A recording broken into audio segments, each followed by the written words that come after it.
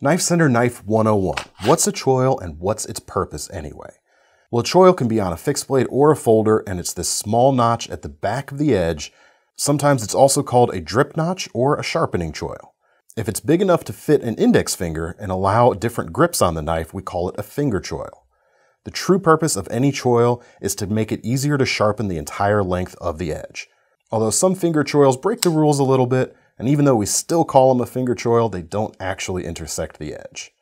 If it's the same shape as a finger choil but it's on the handle only, this is not a finger choil. You simply call this a finger groove.